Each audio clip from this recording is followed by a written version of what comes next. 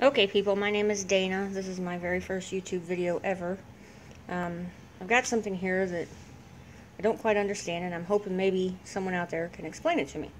I've been doing a lot of research on the flat earth and the firmament, things like that. This is a set of encyclopedias I have. They're Encyclopedia Americana. This is volume 2. It's the A's. What we're going to do is look at what it says about Antarctica. These, just remember, this is a 1958 edition. Okay, this was before the Antarctic Treaty was signed.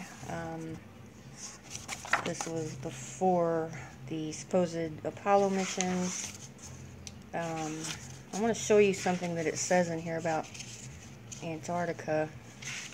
It basically talks about all the exploration. It says here, Antarctic regions, excuse me, all the exploration.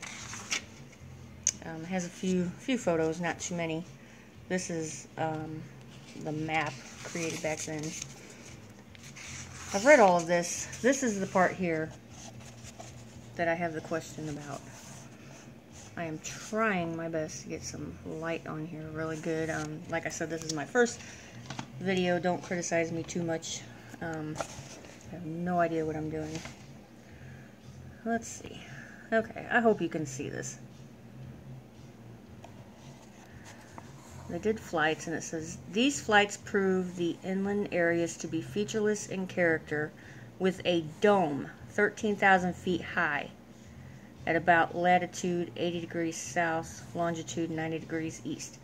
Okay, I have no idea what that means. There seems to be only one definition for the word dome.